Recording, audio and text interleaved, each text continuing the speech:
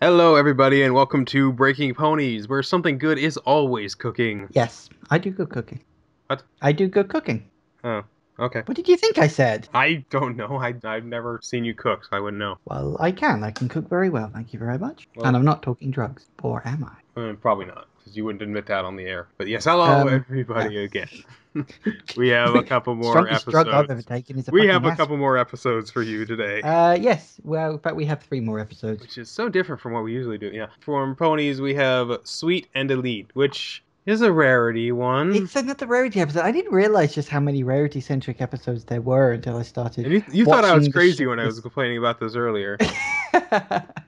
Well, it's odd. I didn't quite realize just, I don't know, maybe there aren't that many Rarity centric ones and we're just focusing on them because you don't like her very much. I don't know. So there do seem to be an awful lot of Rarity ones, but we only had the one Rarity Thankfully. episode. And the one after it was actually quite good, so that helped. So we'll push through this one and Yes. we'll get to the good one. Oddly enough, I took more notes on this one than the second one. But so we have Rarity is in Canterlot for some reason. She was there. It's not really established why she went there in the first place. I think she went there to get supplies. Yeah, they're to get supplies or they're just a day out kind of thing. And she is overjoyed because she has been given the opportunity to stay in Celestia's castle in one of her guest rooms. Yes. Because obviously Celestia is going to be polite and happy and welcome her and to stay in her house. So she's helped there by the squeaky voiced teen. In pony form. What's the teenage term for a horse? I was just trying to think that up because Because Colt is a boy, and I don't think there is a term. No, I don't think there's a term for a teenage one. You got one for a child and one for an adult. They're But either, yeah, they're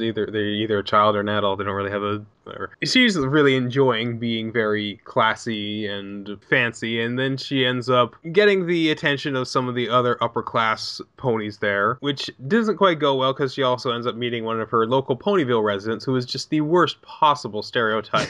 yeah, I know. He's such a, I want to say hillbilly. He even has the buck teeth and Yeah, even with the buck teeth and stuff, and just yeah, the kind of guy who you could probably see wielding a chainsaw and a mask if you're not careful. well, maybe not that insane. He doesn't seem that insane. He just seems very simple, which is Yeah, definitely not the kind of character Rarity wants to emit. to knowing publicly at least, because she has to keep up appearances, doesn't she? Yes, she doesn't want to appear to be associated with someone like that, who she really isn't. She just knows him because they From live in the around same town. Yeah. I mean, it's a Ponyville is a relatively small place. You're going to learn. Yeah, to you're know going to end up everybody on some meeting level. pretty much everybody. But it works out in her favor because she ends up meeting Fancy Pants, which is it's such an obvious name. Yeah, it's like, again, did his parents call him that when he was a kid? Well, I mean, his parents considering, probably were rich as well, so yeah, to be honest, Fancy Pants is probably a more reasonable name to go through your whole life with, because everyone in Canterlot is kind of very snooty. Everybody walks around sort of with their noses turned up. yeah, so it's just How kind can of a you see where you're going? It's like, no wonder your nose is turned up. You keep running into walls all the time. So I suppose Fancy Pants isn't too strange a name. He's actually probably one of the more reasonable characters in the episode. Yeah, well, Later some on, people. of course, he invites her to a special important event number 3024, the Wonderbolt Derby, which it really doesn't matter what it is. It just matters that it's the special event that she's been invited to. That's not really something that she would be able to attend just living in Ponyville. Yeah, I mean, the event itself is it's pretty much glossed over, really. Yeah, it's really not important at all, where she just ends up going because she decides it's better for her career, even though she wants to work on a gift for Twilight, A, to thank her for getting the room with Celestia's castle, but also to thank her because it's her birthday. There's a lot of birthdays going on in this show. Well, time does move, even if it's a little wibbly. So, yeah, you do have people having birthdays. It doesn't move in a straight line. It's made up of wibbly It's wobbly. wibbly wobbly, timey-wimey. I knew you were going to say that. I wanted to get in there first. But yeah, she ends up having to juggle the idea of, well, can she make the dress or can she go there? So she decides it's probably better for her career if she goes, which is, I can understand that. And obviously, her friends would understand that too. So Yeah. the biggest problem with this episode is that I don't really think there's even that much drama in the episode because it's centered about what she thinks other people will think and less so about what they will actually think. It's more about her being worried what they'll think than what they actually do end up thinking. Yeah, it's a strange one because I mean, Rarity is established that she does worry about what the other people think about her, but it's kind of weird in that she obsesses about that, but that technically not what the episode focuses on Right. in that sense. In like the episode focuses on the fact that she's trying to spend time with these other people rather than with her friends, rather than the fact that she's obsessing about what other people think. Because Yeah. the lesson at the end wasn't even about that either. Yeah, the lesson is I don't remember what the lesson was. You didn't write it down? Not this time. Ugh, honestly, useless. I was Absolutely. just enjoying the abuse to Rarity. Well, yeah, I did say that you were going to enjoy She does that. get quite a bit of abuse in this, Well, she, where she doesn't get so much a bruise, but she kind of gets herself tied up in she does kind of knots. like have to spread herself every which way to try to accommodate these people because she keeps trying to work on the dress, but she also keeps getting invited to all these different events, which she obviously wants, but she's torn because she wants to be nice to her friends as well. And eventually she just decides, well, she can't do it because she finally gets invited to a really important thing that's the exact same day as Twilight's party. So she decides it's probably best for her career if she goes to the other party. And any true friend would understand that. I They want you would to want remember them this. to. I want you to remember this because this will show up again in a later episode. I can't remember which one it is. I think it's in the fourth season, I think it is, where Quite a ways down a the line. similar. Sorry? Quite a ways down the line, then. Yeah, quite a ways down the line. A very similar thing comes up, and I want you to try to remember this because we will be having this exact same conversation again. And in point of fact, for the record, the lesson that she learned at the end is that you can't ignore who you are and where you come from. Right. As much Remember, as some people will.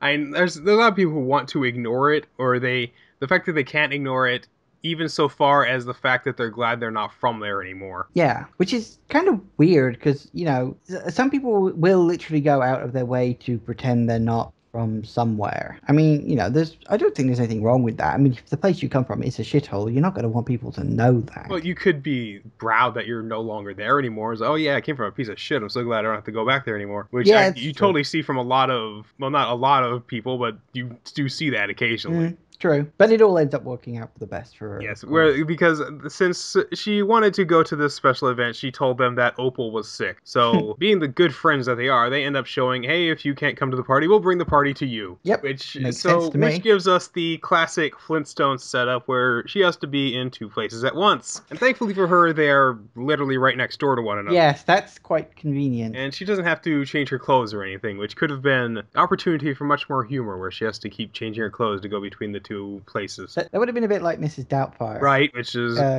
classic. it's very much a classic sitcom setup. Yeah, very much. You do sort of get that where she shows up to the one party holding a croquet mallet in her mouth. Yeah. No one can play croquet properly, can they? Not in movies. The number of times you see people, they just tap the thing and they always miss. It's like this one didn't even miss. It only went like a foot. He's like he wasn't really trying very hard. They weren't even trying to play the game. They were just kind of talking and idly batting at a ball. Which I don't know. Maybe that's like the point of croquet. Maybe you're not supposed to actually play croquet. You're supposed to be kind of socialize whilst tapping the ball around. It's just an activity that you do while you're talking, like when we play Minecraft. Yeah, pretty much. Actually, that's a pretty good analogy. That works. Croquet craft, yes. So they end up pretty much crashing the other party because, hey, you're hanging out with these guys. We want to have some fun too. Let's show them how they party in Ponyville. And of course, she is utterly mortified by this. But again, it's not really. It doesn't end up becoming a problem because Fancy Pants just finds everything so quaint and enjoyable, and she loves the very simple dress that she made for Twilight, even though she wanted to make something more extravagant. But Twilight likes it because she likes simple. She likes something straightforward and practical. Yes, I can totally agree with that. So like I said, there's really not that much drama in this episode because she builds it up to be this horrible thing, but nothing ever comes from it. I guess there's something to be said for the bait and switch.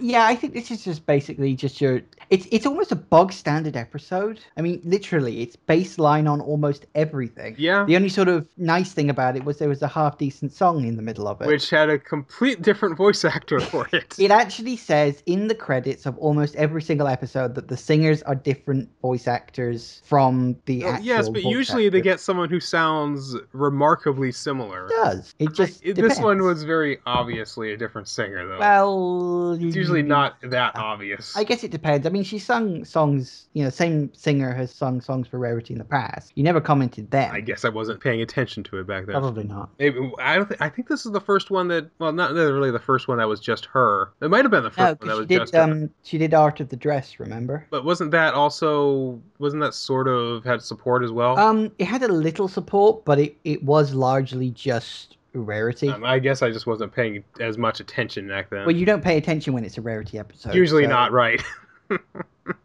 Correct. yeah, so at least you have a sort of vague excuse. Yeah, like you said, it's fairly just kind of a straightforward episode. Not too much really shook anything up. Very standard, honestly. Yeah, I mean, I suppose it was nice to see a location other than Ponyville. Right. Got to see Canterlot's very Canterlot a bit. extravagant kind of place, but everybody there does seem very snooty and upturned nose, like you said. Yeah, like I say, it's a very strange place, Canterlot. Because it's like the capital. Right.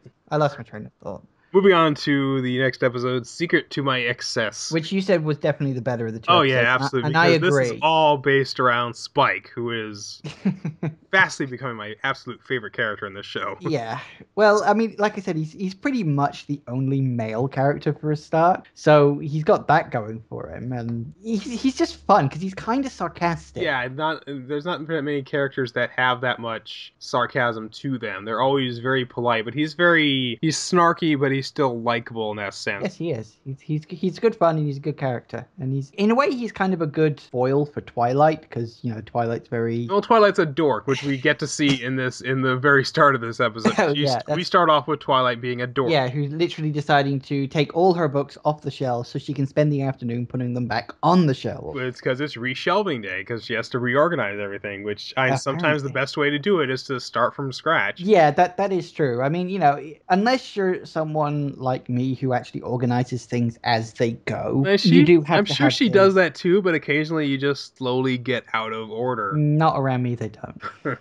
I remember one time I went back to play, I forget what video game it was, but I had to go through like 4 or 5 different cases because the games were like shifted over by one.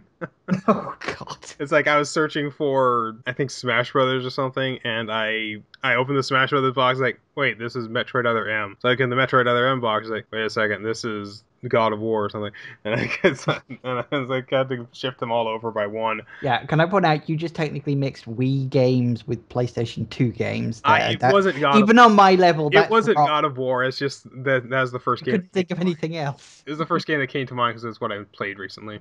I can imagine you must have been very horrified when you open up Smash Brothers to find other M inside there. Then again, if you open up other M and find other M inside there, you should be equally as horrified. Exactly. But we're getting way off topic here. Come on, look, we've got a fun episode to talk about. Let's Yes, get back on track. this has Spike's birthday because there's a lot of fucking birthday. There's this birthday in pretty much every single episode we did today. Well, there was a birthday in every single episode we did today because we did 2 episodes and there were 2 birthdays. And then a third birthday There was a 3rd birthday? in Breaking Bad. Yeah. Was there a birthday in Breaking Bad? Yeah, Ted's birthday. Oh god, yeah, so there was. We'll get around to that. Okay, so yeah, it's Spike's first birthday in Ponyville, which I believe is actually a plot point where the fact that why this hasn't happened before. Yeah, technically. I mean, they've been in Ponyville, which also points out they've been technically in Ponyville less than a year. Right. By obvious logic. Very most up a year at this point, because I don't think it was his birthday when they first. Yeah, I mean, as I said, time is weird. I mean, Yeah, it's time an is episode. very because I'm pretty sure they've had at least 2 birthdays for one pony at some point. Well, let's see. Whose birthday? They've had Pinkie Pie's birthday. They've had Twilight's birthday. They've had Spike's birthday. Who else's birthday have they had? They had Gummy's birthday. Of That was course. the same. That was the same one as Pinkie Pie's, though. I don't think they've had anybody else's, have they? It just seems Nah, like I they. can't remember. Well, I guess Pinky throws so many parties, they don't really need an excuse to That's true. have a party. So I guess I was thinking there were more birthdays than there actually were. But Probably. yeah, he ends up getting. Because since he normally only gets one gift from Twilight, which is always a book, which she was planning on giving him this year. Big shocker. So he ends up getting a lot of presents from everybody else, which kind of pushes him over the line, and he ends up getting incredibly greedy. And so he goes on out to the town to get gifts from other people to see if he can trick other people into giving him gifts, including this sweet pimp hat. It's a cool hat. I was just thinking, give him a couple of glasses and he could start selling meth.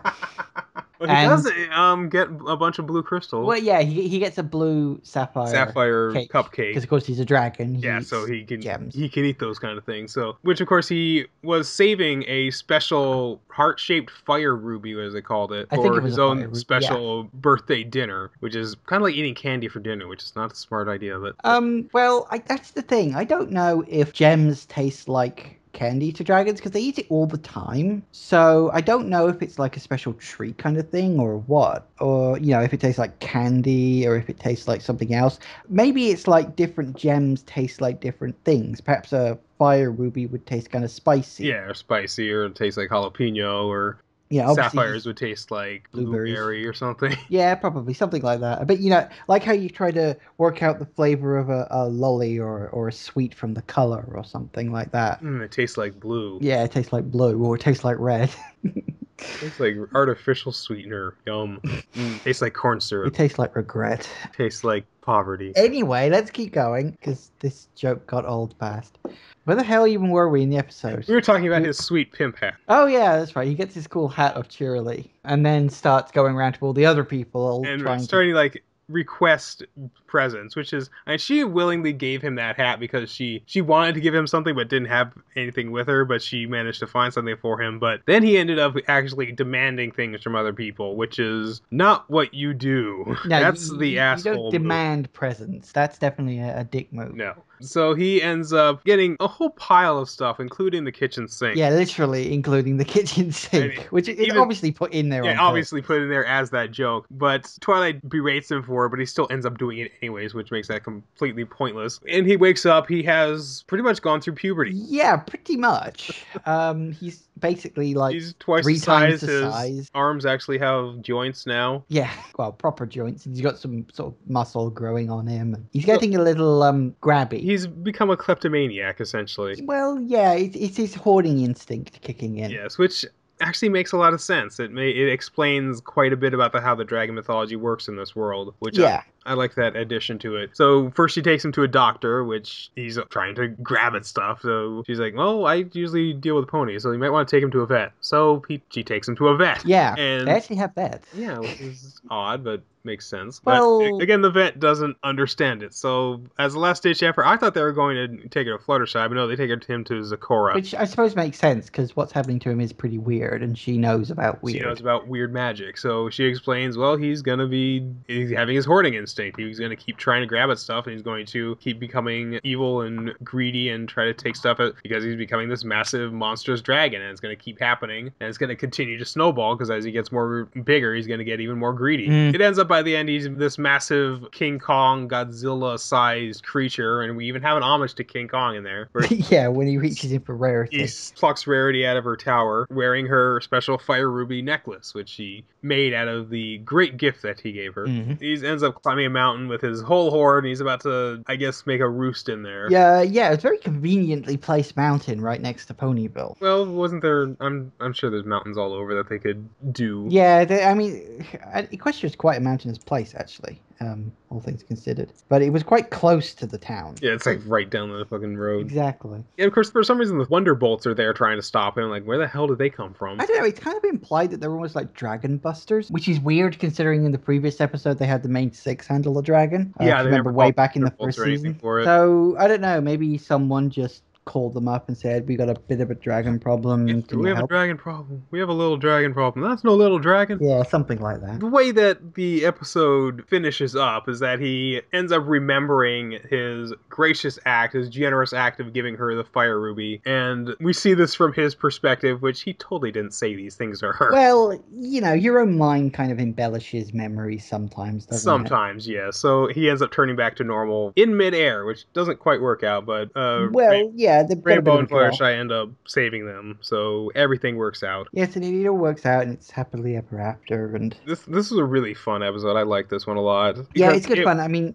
the first one was kind of just an event happening. This one was a bit sort of more actiony. It was actiony, but it also had sort of a mystery involved. I mean, regardless of how easy it was to figure out, you kind of assume. I figured even a younger person would very much assume what's going on here is the dragon hoarding instincts, which I would imagine they have established quite well, again, going back onto the mythology of the series, I would imagine that it might come into play at a later point as well. Maybe not necessarily with Spike, but with some other dragon. I'll let you stew on that one. Okay, then. I can't remember, truth be told. Okay, then. Okay. Yeah, I guess that does it for these two episodes. Definitely like the second one better, but Yeah, well, as I say, it's good to have a Spike episode because Spike's just fun, yeah, Spike's awesome. Spike's great. and an episode where he essentially turns into a grumpy teenager is entertaining. Anyway, so moving on to Breaking Bad. Today's episode was busy, Yes. like Very really busy. eventful episode. I mean, the weird thing about it is I felt like I'd watched an entire 45-minute long episode when I'd only watched about 35 minutes. Yeah, I there was a remember, lot happening in this one. and I remember I was looking at the clock and I thought 35. I thought the episode was about to end. And we got another 10 minutes on this yet. And I was just like, so yeah, a lot happened. I mean, it started with, one hell of an intro. This is how you do the introduction to a series, you know? Yeah. So the pre-title screen bit, it starts off just watching this kid riding around on his bicycle, oh, isn't it also lovely? And the action eventually focuses on one of Jesse's dealer friends, Combo, I think his Yeah, name was. Combo. And of course, he's on a corner selling. And he's sort of approached by these two guys in a car who they don't even talk. They just sort of sit there and stare at him for a bit and then drive off and then just hang kinda around giving on him this the evil corner, eye. Yeah, just eyeing him up and watching him all the time. So anyway, he calls for backup, wanting some help, while that kid on the bike is just going in circles around him. And then out of absolutely nowhere, bang, gets shot by the kid on the bike, which I didn't strictly see coming. I kind of wondered, why is this kid hanging around so much? Is there something going to happen with the kid? And then, he just gets the gun out and shoots Combo dead. Even when multiple times. Yeah. yeah, Combo's running away and kid shoots him in the back. That's not pleasant. No. Anyway, the kids and the guys in the car then take off and just leave him lying in the middle of the road. That's nice. Yeah, very harsh start to an episode, honestly. Yeah, really, really, really dark. Sorry to give you a dramatic whiplash there, but yeah. So we go from cute, lovely little ponies to bang, you're dead. Well, Spike did kind of go from a cute dragon to bang, I'll eat you all. So Well, yeah. segues. Yeah. Segways. Yeah, mind your neck, it will break. Anyway, after the intro, Walter is having talks with his doctor about having a surgery. $170,000 surgery, I lovely. might point out, in order to remove what's left of his cancer. I think the idea being that, if they leave it, it'll grow back again, but because it's had such an amazing amount of shrinkage, they can remove it and he'll be cancer-free. Yay. But they want to let the area heal, like the white spot that we saw in the previous episode. They want that to kind of heal itself, and then they go in there a couple weeks later, which coincides with the expected birth time of their daughter. Yes. So they kind of want to sort of stagger things, so they'll delay the operation until just after the child is born. So he can spend a couple of weeks with his new daughter, and then they'll have the operation, and it'll all be good. In theory, yeah. In theory. Of course, it's only after that Walter finds out about the death of Jesse's friend. And, Walter, who never really got to know them, is a little cold about it. Like, the first thing he asks is which one to see, and Jesse is just like, fuck you, man. Yeah, which I suppose is understandable. I mean, one of Jesse's best friends has just died. But, of course, Walter never even saw him. He saw him as an employee. He never really saw him, not even as an employee, though, just as a subsidiary employee of his own employee. So yeah, exactly. And of course, this wasn't just an employee of Jesse's. This was one of Jesse's best friends. Yeah, and anyway, one of other Jesse's friends, Skinny, is there. They have such imaginative names. Badger, Skinny Pete, and Combo. But so bottom line of that scene is that Skinny, not to mention pretty much everybody else that Jesse is currently running with, have decided that they're out Yeah. because the story about him crushing a guy with an ATM machine, apparently the truth about that came out. Some cop blabbed about it or other. The wife ended up copying to Oh, it. was it? Oh, fair enough.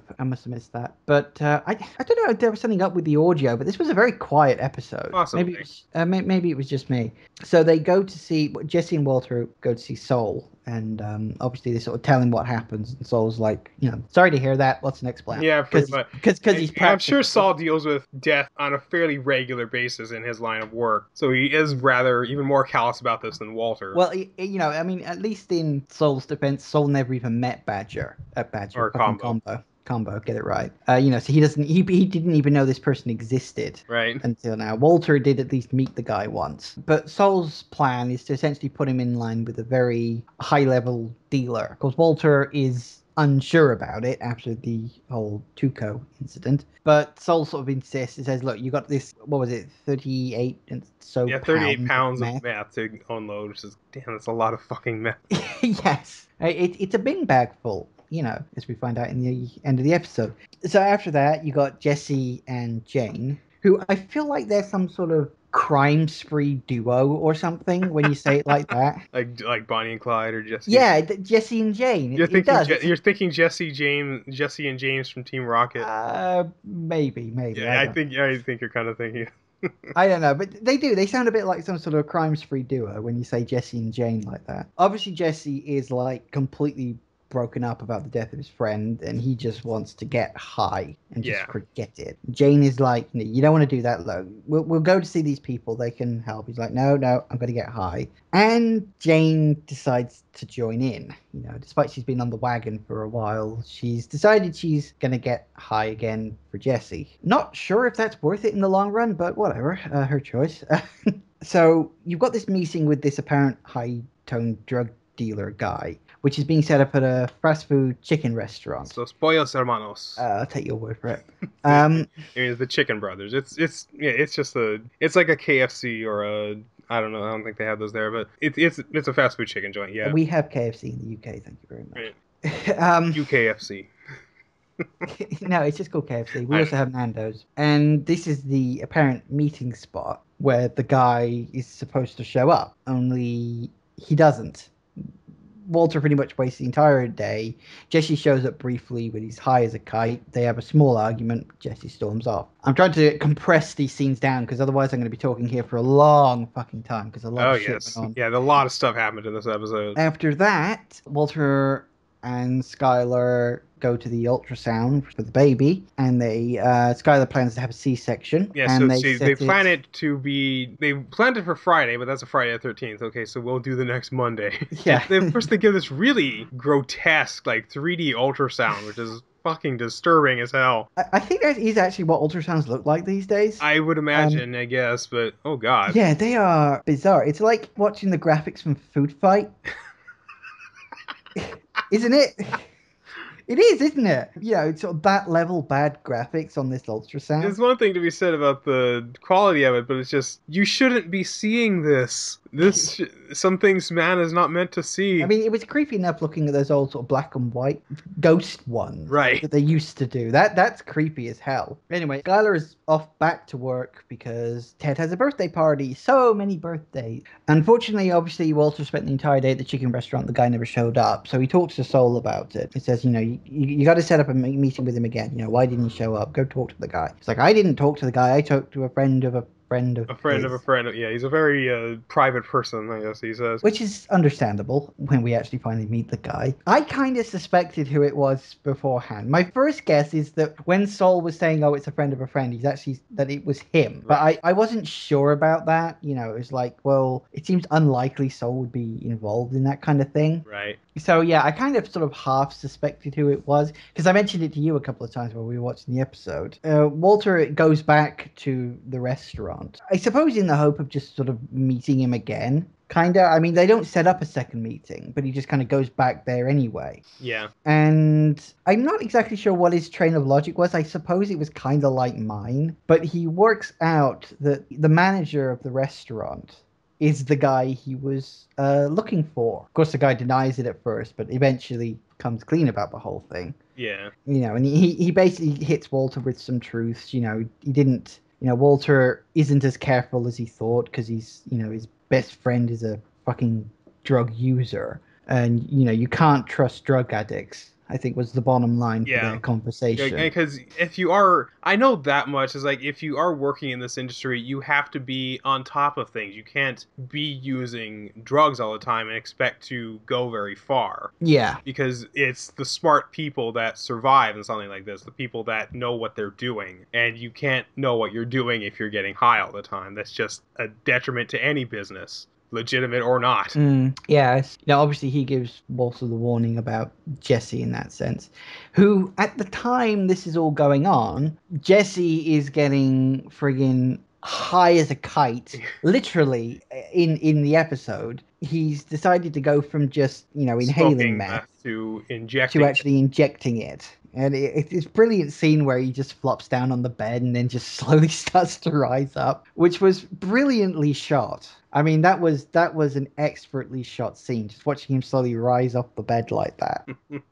Very much like something out of Half Baked, which I don't Oh, think you've seen, no. no, I have not seen. Yeah, I laughed at that because that was really very, very funny. So Jesse's getting high. Walter is sort of negotiating a deal for all his meth with this manager of the chicken restaurant. And while that's going on, Skylar, who has been going through Ted's business's finances, realizes that he has been, well, tax dodging. Yeah, he's been misreporting the income of his company, which is very bad. It's very bad because if you get caught, you have to pay the money back and you go to prison Yeah, for quite a long time. Especially seeing as she works out he's dodged about £1 million worth of dollars, $1 million dollars, worth of tax, which is a lot of money. and it adds up, and it's tiny bits, but it fucking adds up, man. Yeah, so she's like, "You're an old friend. I won't report you, but I can't work here anymore. I'm out." And then she leaves until a bit later on in the episode where she comes back, Of course, apparently, because she probably realizes she needs the money more than she, more than she needs her pride. Yeah. yeah, more than she needs her pride. So of course, Walter's working. He's giving a test at school, and Oh, his phone ends up going off. yeah, Which at first he doesn't realize it's his own phone. well, which is understandable, I suppose. Yeah, he passes it off as being just the pipe because the last time he used it, he was pretty angry, so he didn't turn it off No, before he he put it knows it's away. his phone, but he can't let the kids know that. Well, yeah, Yeah, obviously. that's my So phone hidden up in the floorboards or the drop ceiling. Why did I say floorboards? I Whatever. don't know. Why did you say floorboards? It's clearly the same. I I mean, know it would it it's would be ceiling the now. floorboards if they had a second floor on the school, but I don't think they do at that particular building, do they? I have no idea. Moving on. Yeah, moving on. So he manages to get the phone after the lesson, and it just says what was the name of the chicken Boyos. restaurant? Poyos. That's it. And it just says Poyos. So obviously he goes there. He tries to find the manager, and it's just this woman there instead. It turns out the guy wasn't the manager of the restaurant. He was actually the owner of the entire chain. Which I suppose if you're good in the drug world, makes sense you're going to own an entire chain rather Oh, than just a single because you store. got You can use the chicken line as a distribution network. a distribution, some money laundering because you can report income from the restaurant Yeah, as income from your meth deal. exactly, exactly. Clearly, this guy knows what the hell he's doing. Exactly. Um, but anyway, so obviously the woman has no idea what the hell he's talking about. And then this random guy just grabs him and says, meet me here. You've got an hour. We'll buy all your meth for $1.5 million. That'd be interesting to see him hide in the vent. So of course he's like running around panicking, trying to contact Jesse, who is off his Yeah, friggin' head. he's stoned off his mind right now, so he is out of the question. And this is right after Gus told him you can't trust drug addicts. Yeah, and he's like, the Walter tries to say, "Well, can you give me just a little more time? I'm not sure if I can." No, you got 1 hour, or the deal's off, and don't ever show your face here again. So Walter is literally running his ass off. He breaks into Jesse's apartment, manages to get Jesse to tell him where the meth is. She's under the kitchen sink. It wasn't just like in a box under the sink. It was actually hidden in a sort of false panel. Hidden literally underneath the sink, yeah. Yeah, which it's as good a place as any to hide it, I suppose. And it's right around this time that the worst of all coincidences happens. Skylar goes into labor and she tries calling him, can't get through, and just sends a text saying baby's coming as he's trying to load up these bags of meth into a carrier bag so we can take it to this appointment. And that's where the episode ends. It literally ends with Walter leaving the Jesse's apartment with this bin bag full of meth, knowing his baby's on the way and that he's on a time limit with this meth deal. Cliffhanger, guys! Cliffhanger! Oh yes, this is a great way to start an episode and end an episode. Yeah, they're definitely back on track because I mean the last few episodes have been a bit sort of floundering. They're between sort of subplots and all that stuff, but Now all the now, subplots collide. yeah, all the subplots have completely collided. It's all going to be very fun and hilarious for us, at least, if not for him. We got two Um, more episodes this season, so yeah, I was gonna something say they're we're working also big towards building something. towards the end of the season, aren't we? So yeah, this was a good episode. I mean, like I said, a lot happened in a short space of time. So it's good to see the sort of series get back on track again, in sort of that sense. I mean, even the sort of non-happening episodes are still fun to watch because they're good characters. Oh yeah, Again, a bit like Ponies in that sense. You know, it's fun to watch the characters interact in that sense, exactly. which I suppose is sort of the mark of a really good show, isn't it?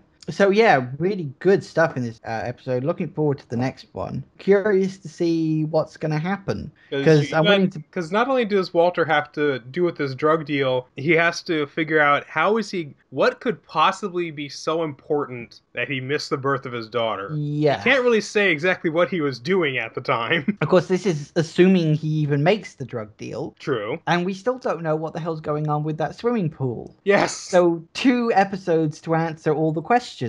So I'm curious what's going to happen. So yeah, I guess So yeah, that's pretty I guess much that it. does it for Breaking Ponies. Yeah, for another week, and we'll see you next time. Thanks. Take care, everybody.